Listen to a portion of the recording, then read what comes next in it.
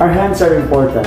We use it when we eat, when we wave at people hello, to do our work, or to give our loved ones a warm embrace.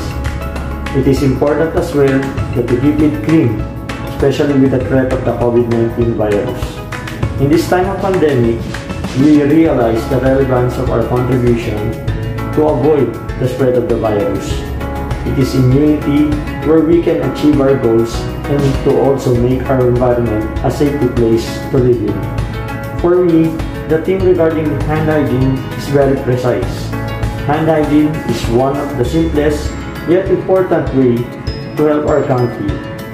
Each of us has a role to play, and this is the right time to act.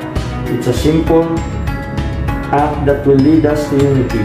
It is in this time where we can be heroes of our own country, so let us be one of mind, heart, and hand.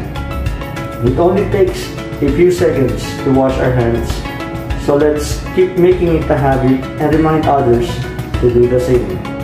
Little by little, in our own ways, we will stop the spread of the virus and protect ourselves and our loved ones.